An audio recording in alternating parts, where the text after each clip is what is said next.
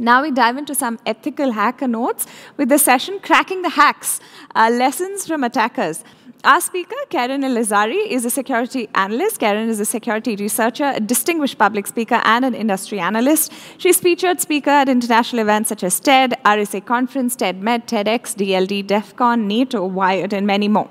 This session will cover tech tools and security, hacks to build a secure network, cyber threats, culling out the impingement of data, and the cure to it. Over to you, Keren. Take it away.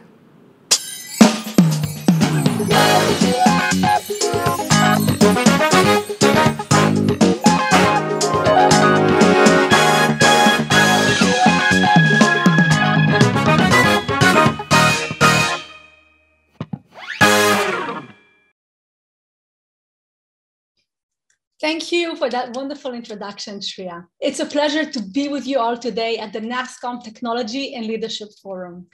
I'm Keren Elazari, as you heard, and today I want to share with you some important innovation lessons that we can all learn from hackers.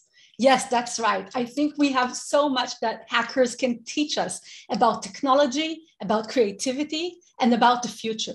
And to talk about that future, I want to share with you something about my own past. Growing up right here in sunny Tel Aviv, Israel, I was a very curious young little girl.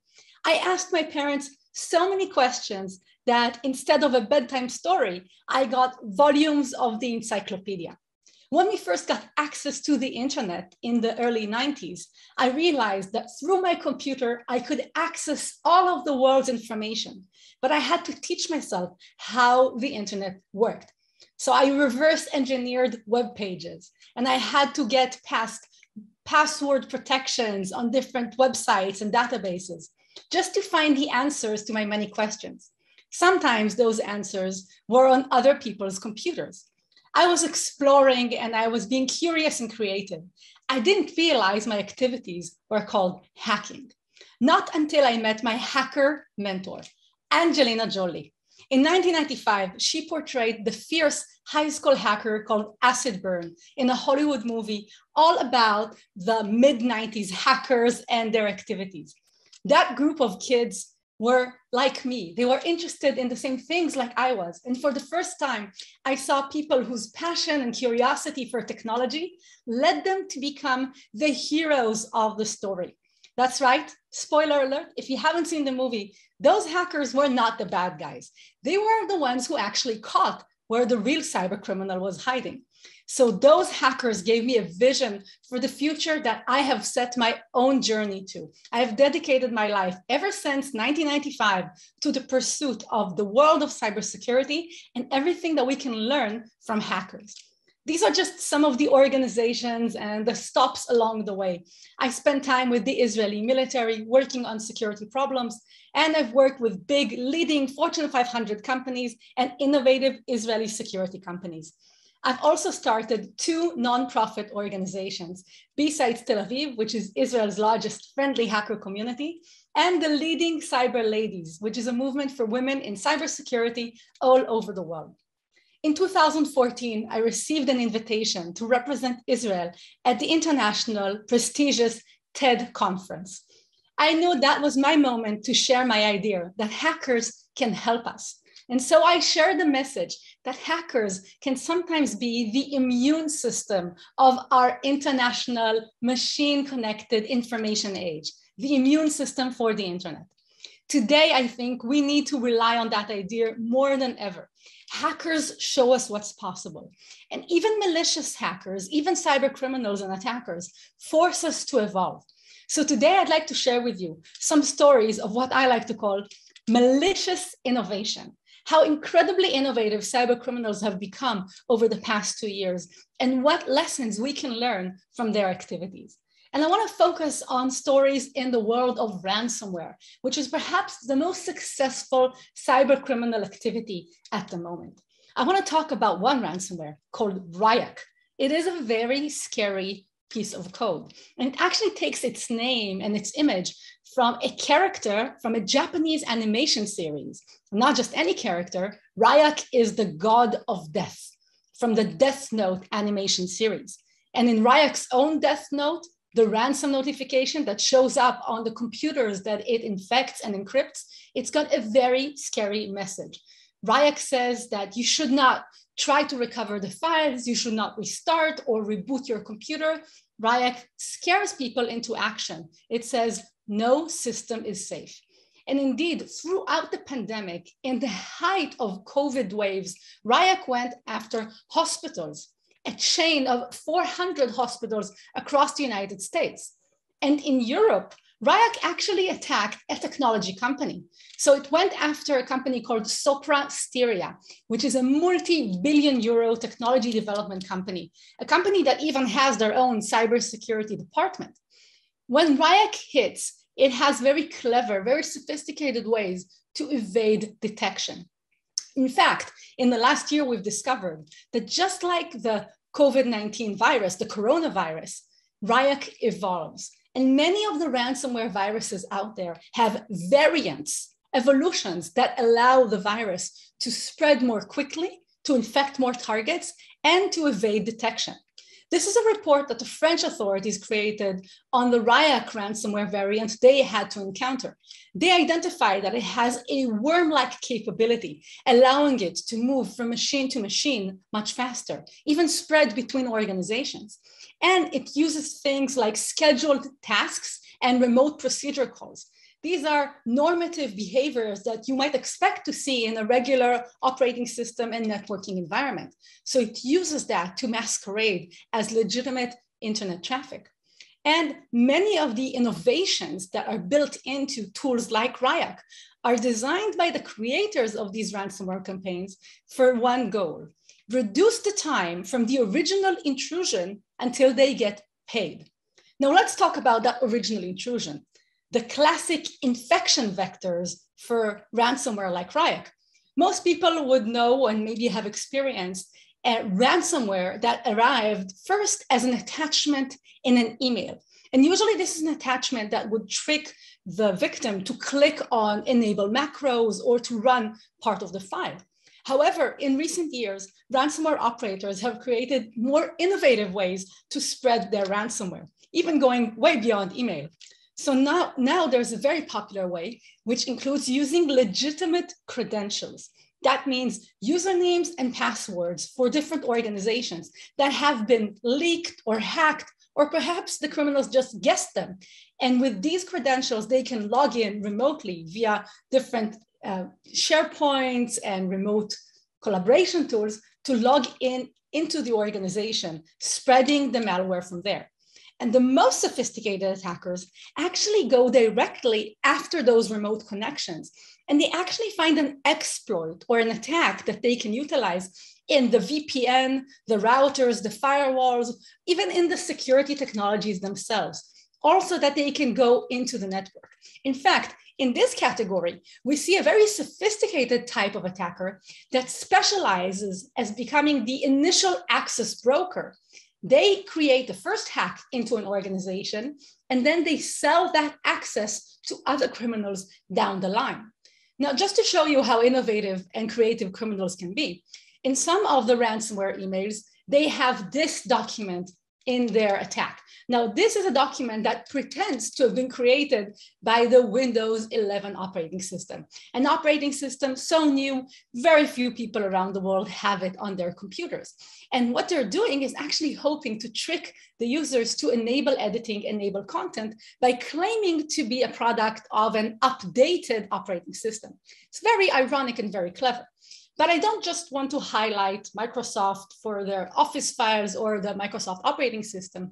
In fact, here is a very detailed table of all of the different technologies and computing and software environments that have been utilized by criminals to launch ransomware campaigns just in the last 18 months. And this was actually created by a helpful, friendly hacker called Pancake Lulz. So friendly hackers have cute names, and they're out there helping us identify how these criminals operate. Now, many of you, I'm sure, have heard about the Log4j vulnerability and the zero-day exploit that was discovered just in the end of 2021.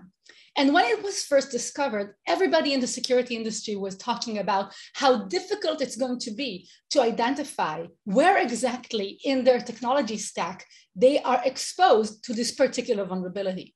But it wasn't difficult for attackers. Within hours from that discovery, there were already online tools that were automatically scanning and looking for products and servers and environments that they can take advantage of if they have that log4j vulnerability. So this is a screenshot from a scanning engine called Gray Noise. Gray Noise looks at internet traffic and it actually tries to identify scanning attempts by criminals. So you could say it's a scanner for scanning. And in this Gray Noise output, we can see that on December 10th, within hours, there were already many attempts to exploit the log4j vulnerability, many of them coming out of Tor exit nodes. So the traffic originates from the criminal's computer, hiding using the Tor network or the darknet in order to masquerade their tracks. Attackers are moving incredibly fast these days. And as soon as there's a new capability, they take advantage of it. But they've also taken the opportunity throughout the pandemic to invest in their products and to come up with creative new business models. Some people have even called it a criminal renaissance. One of the reasons that we're seeing so many ransomware attacks and so many high ransomware fees and payment requests, $5 million, $10 million, $50 million.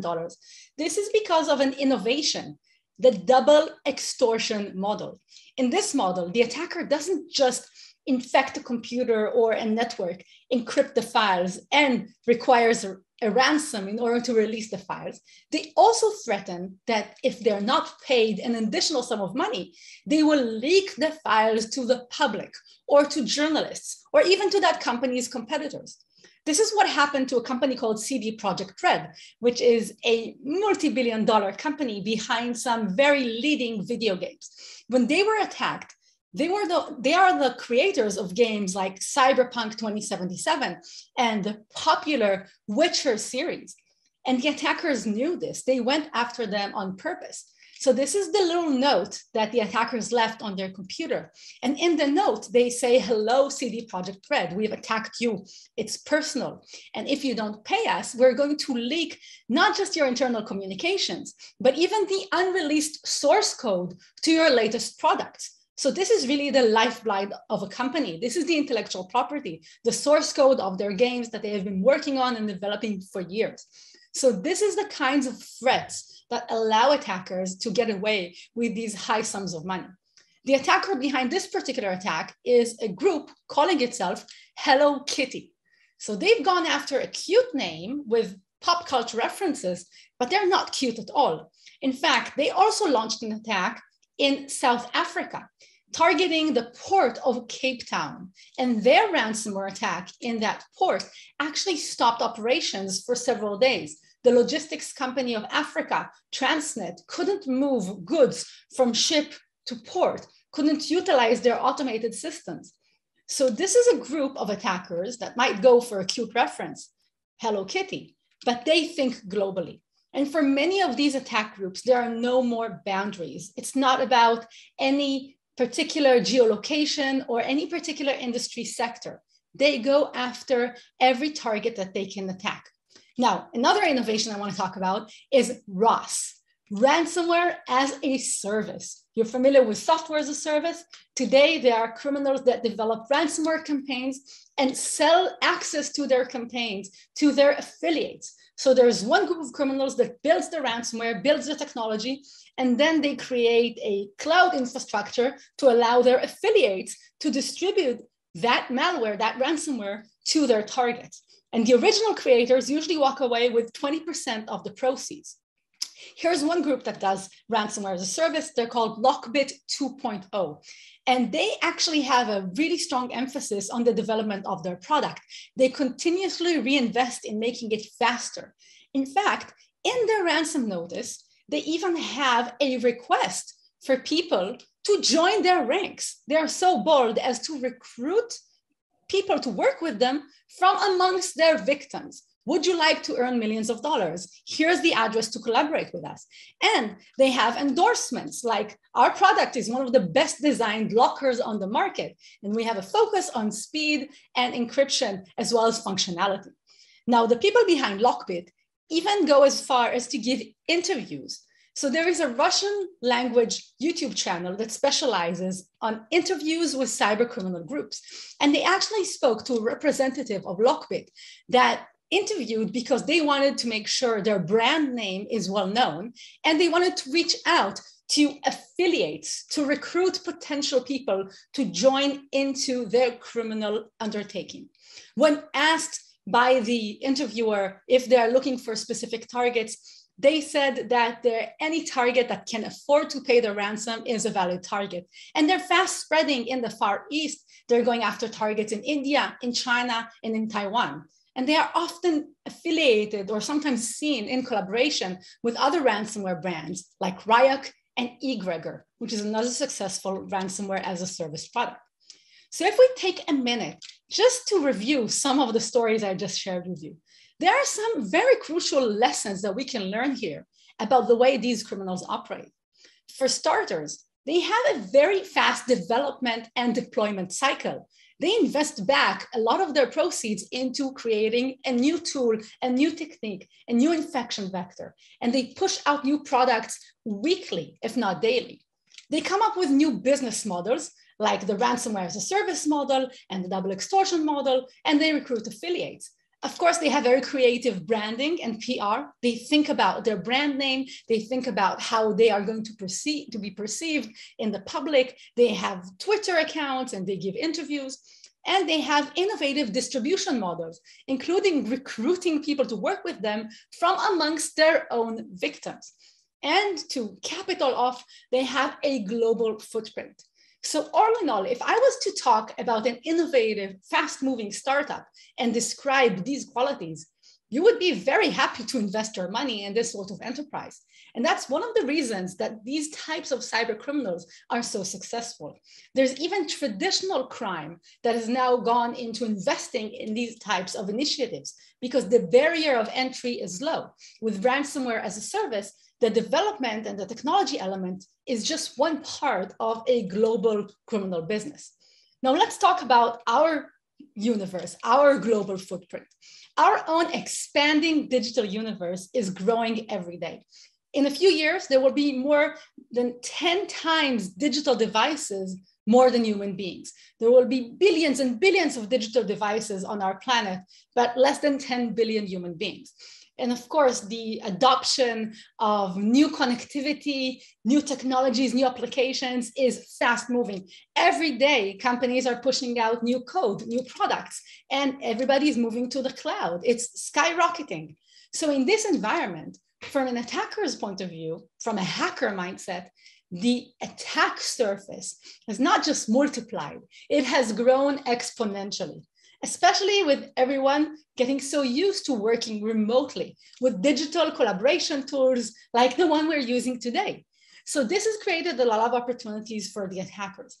I think that we have to learn from how hackers see this expanding digital world.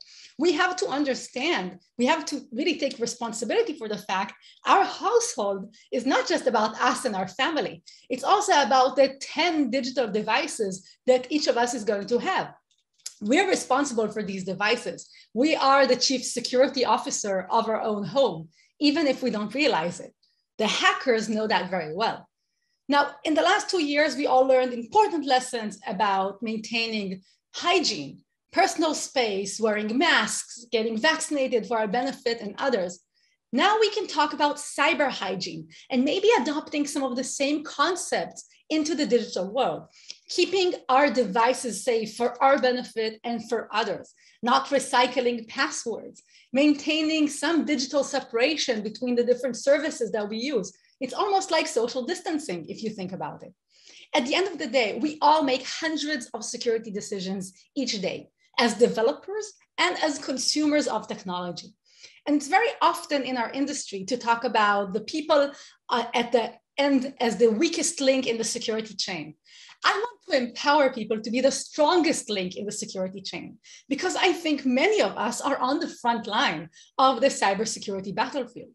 This is why we need that digital immune system more than ever before. Now, here comes some good news. In the last 2 years, a global ecosystem of friendly hackers has arisen from Nepal to Sao Paulo, from Tel Aviv to the United States, from Australia to Germany, all over the world. And I know many of them reside in India.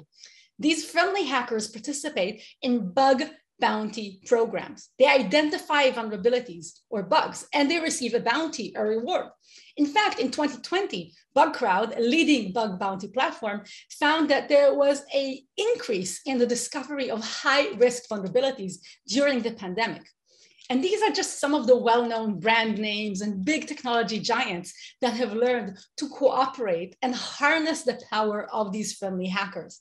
And remember that Log4j vulnerability?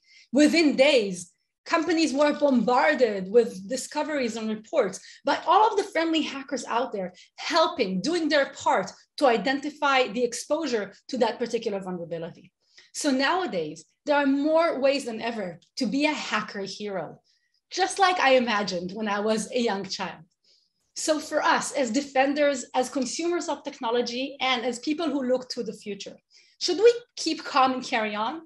I think we take a page from the hacker's book. We adapt and we evolve, because the future is in your hands alone. Thank you so much for your time and your attention today. You can always find me online as K3R3N3.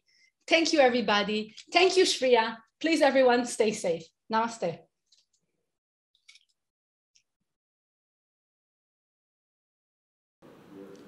Namaste, Keren, and thank you. The future is truly in our hands. Security, safety. That was quite an enlightening segment, and we're the chief security officers of our own home. Let's always remember that. Many ransomware viruses have variants, evolution allowing virus to spread quickly, infects more targets, evades detection. So we need to be very wary and aware, and we're sure these hacks will provide and prove to be useful to many, many.